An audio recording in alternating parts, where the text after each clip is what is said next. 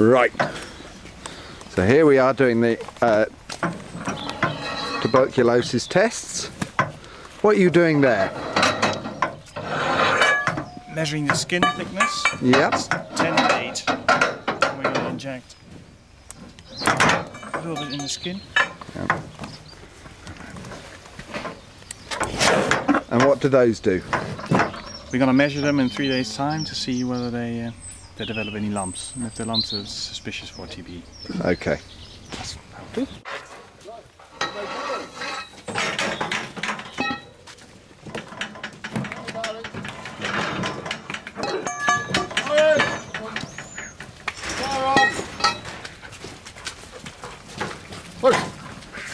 Hoist! Hoist! Sit down! Sit! Hoist! Hoist! There you go. Hoist! Sit! Sit!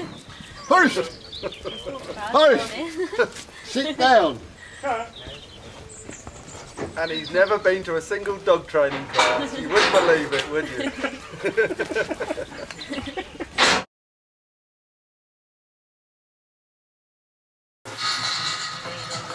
So, 3 days have passed, and Niels is back to see if there's any reactors in the herd. You can see what he's doing is rubbing the area that he injected, and any lumps that he feels, he then measures and records.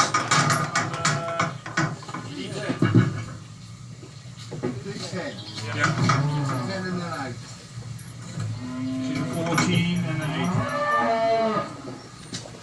The true litmus test with it is anything measuring over 4 mils from his original measurement is a reactor. Fortunately, none of ours were reactors. If a cattle does have a lump over 4 millimeters, then what happens is that animal will be taken out of the herd and slaughtered. Its body will be then burnt.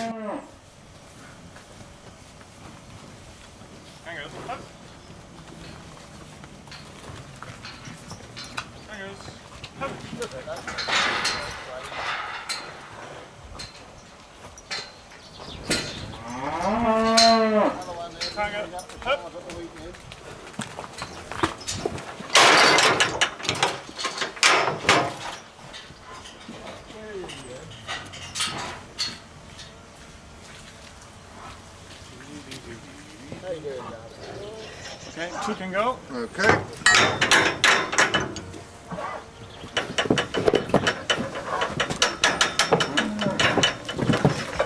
Watch out, watch out, watch out!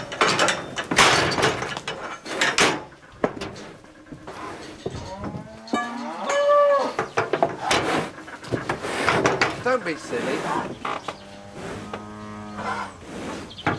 Right.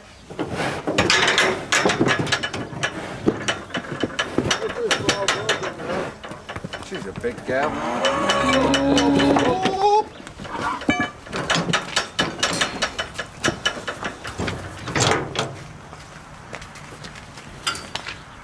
Bees, blossom and bluebell.